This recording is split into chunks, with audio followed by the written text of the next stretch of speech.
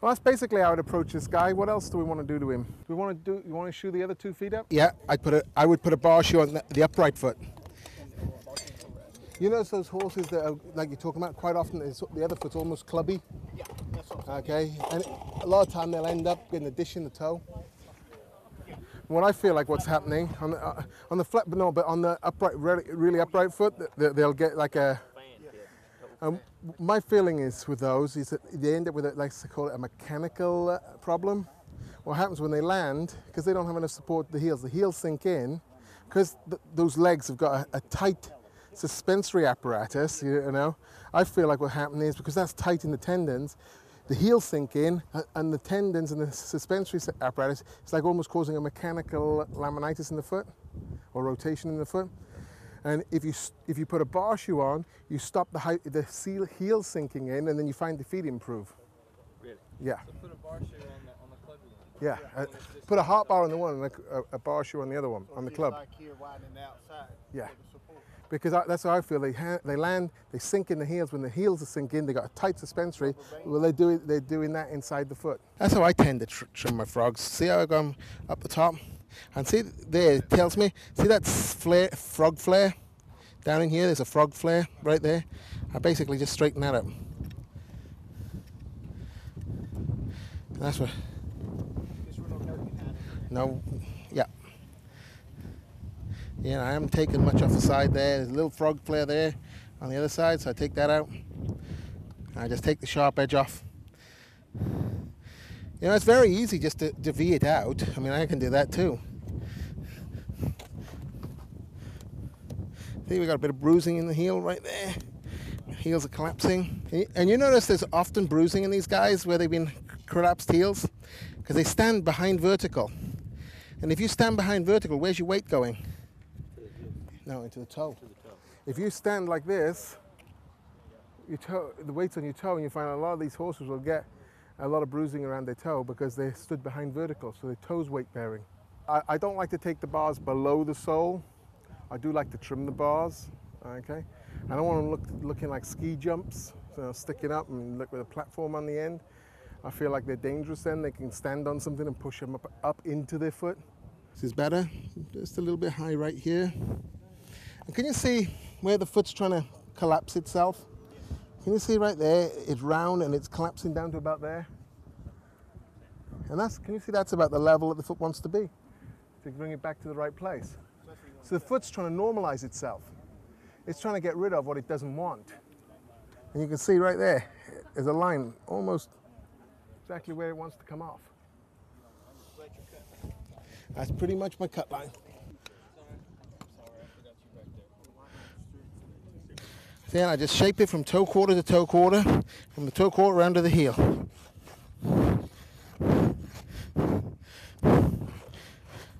And it's a fairly even shaped foot now, isn't it? And it's not like I've carved a lot off it. I just enhanced what was there.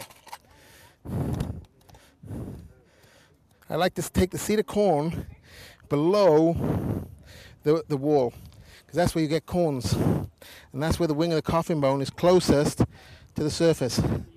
So I'm going to put the same type of material, but I'm going to put an inverted bar, so it's fitted the same, but it doesn't have the frog support. This foot isn't as bad as the other one. What I'd look at is, I put a heart bar on that one, but the other foot improves to this one, then I might put a heart bar on both of them. But if I could get that foot to be as good as this foot, I've done good. And then if I can improve them further, that would be great. Just an inverted bar shoe, so the heels fit the same way. Okay, I want the heels to fit the same way, because that's the problem with an egg bar. It sticks back right in the middle between the heels, and that's where they come and take them off. Where if you look at the shape of the bulbs, you'll see my shoe basically follows the shape of the coronary band, and you'll find you'll avoid more, lost shoes. Toe bend, forge the heel, scarf it, bend the branch, nail hole it. So that'd be the same amount as if it was just a normal open shoe.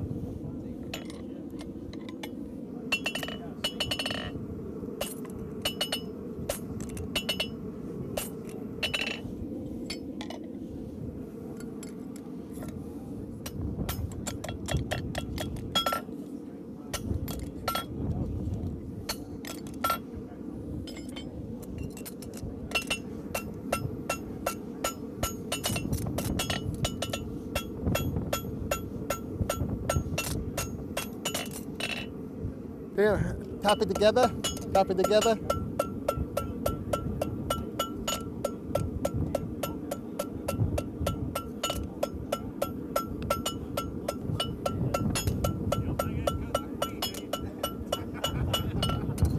Oh, come on, you guys were better off when you had a king.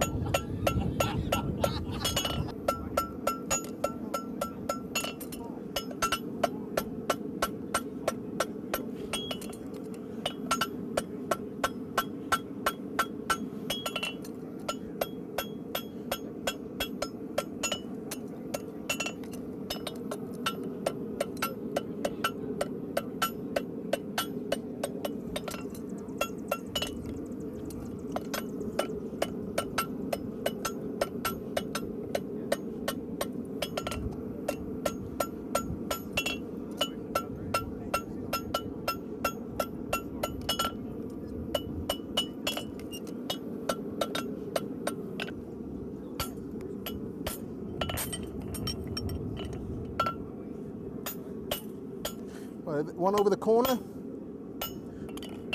and one over the edge.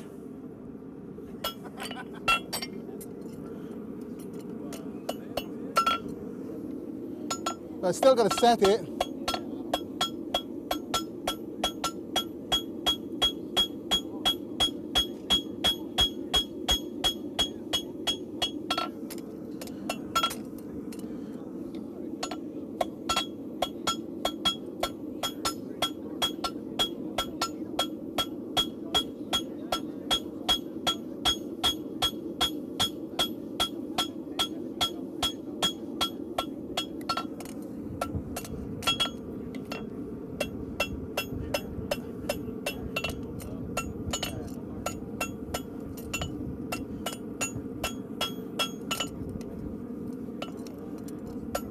Set the shoe back probably about 3/16 of an inch, okay, because the toe's out forward.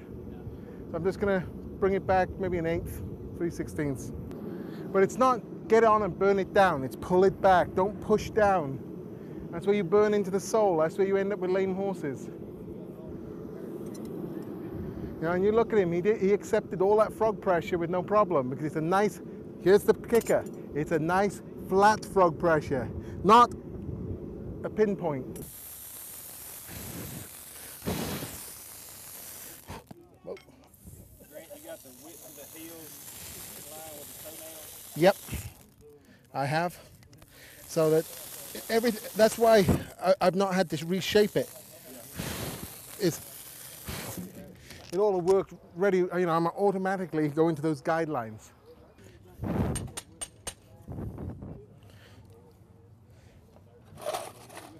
Those are the nails I want this time.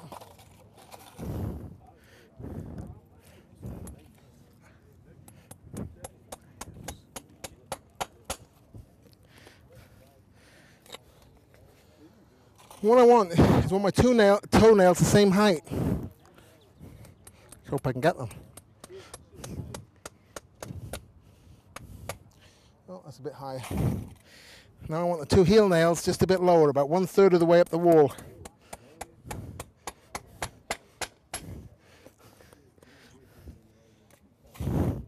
And then this nail in between.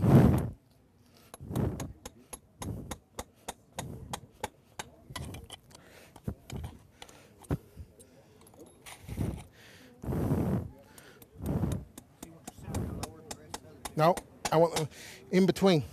So the heel nail, the toenail's higher than the heel nail, and the other one lines up in between the middle of the two.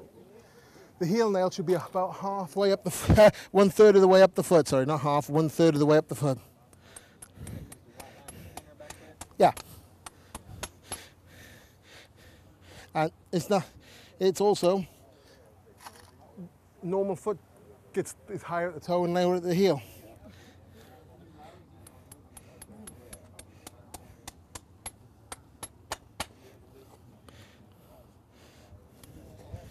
I think I need to bring that one toenail down a bit.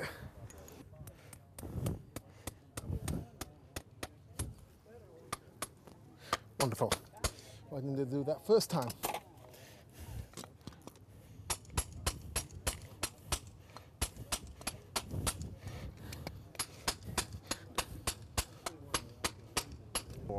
You know, I'll say that. You know, for me, when I modified machine mids, I didn't feel like I had to charge for clips. No, I charged for everything. You know, that was part of my normal process. Unless I got into having to make something or make a bar shoe, then it wasn't an extra. Shoe modification was just included in my price. And it takes some effort to do it. You know, I mean, in the beginning, it slows you down and all that, but I think it's worth doing. I do. And I do believe the farrier industry is going to get more and more competitive. I think you're seeing it now. There's more and more people out there that can pull a clip. There's more and more people out there that can buy shoes, you know, and do a good job. So if you want to charge more, you're going to have to give a different service, an extra service. You know, I mean, why am I going to pay you more otherwise? What's extremely important is your tongues fit the material. If you don't have your tongue set correctly, where the tongue faces are parallel, then your shoes are just going to spin in them, okay? And if you notice, when I'm working, I've got a lot of control with my tongues. It's the tongues that make the job. That's just a persuader, the hammer, you know? It's my tongue hand that's doing all the work. It's like with fullering. If I'm fullering, that's just the persuader. This is doing all the work, my left hand. You know, this just either hits it harder, hits it less.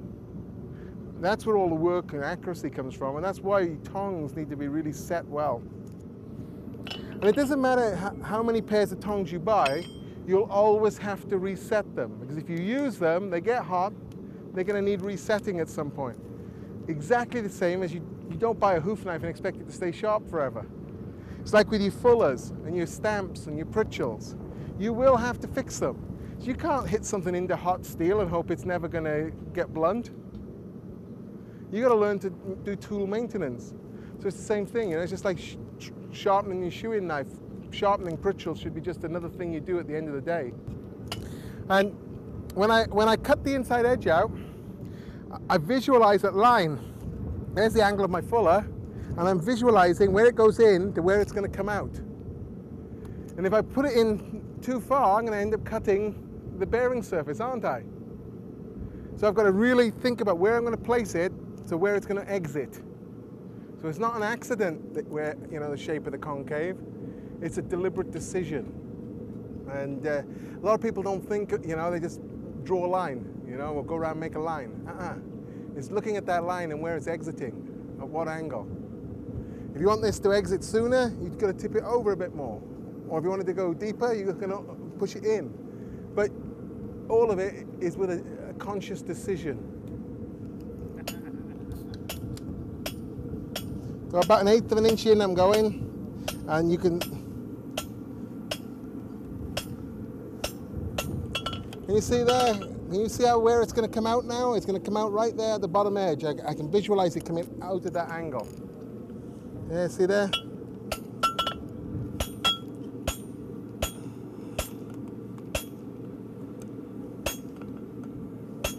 I'll do it slowly for you. I have a hard time with slow.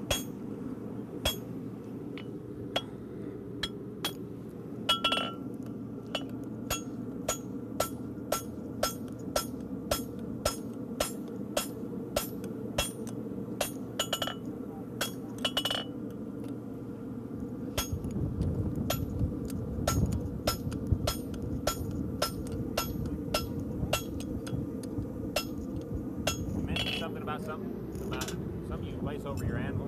Yeah, a piece of aluminum plate, so you don't damage the tool. The aluminum's softer than the fuller. But you know, I'm pretty careful, and I haven't done much damage to it there. You look. Now I've just dulled the edge. Oh yeah. So, and that was going right to the steel. Another 100,000. And now I want to thicken up the inside edge, so I just work the edge so it's not sharp.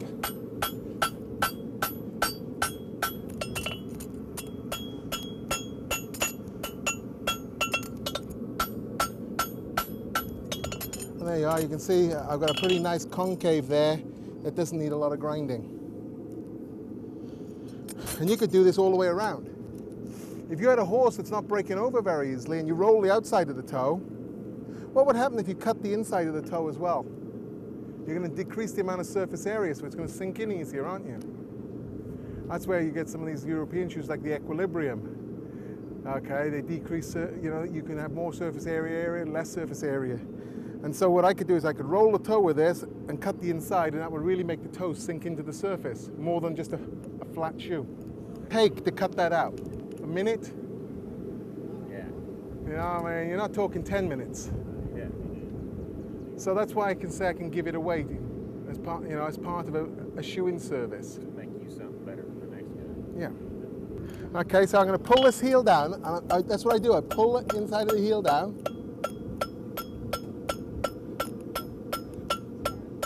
And look how much more width I've got out of that to cover a heel that curls in. And then I can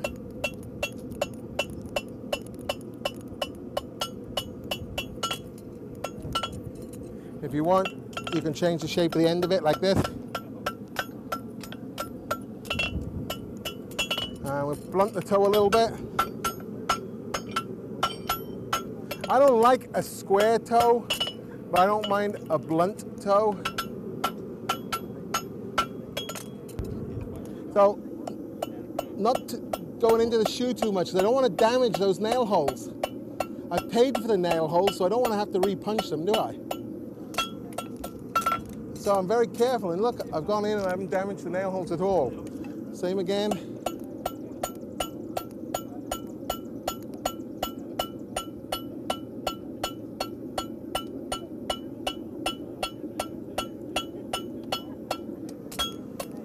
And see there, I've got the start of the clips already done. All I've got to do is flatten out the base of the clip. And from there, just go up the middle.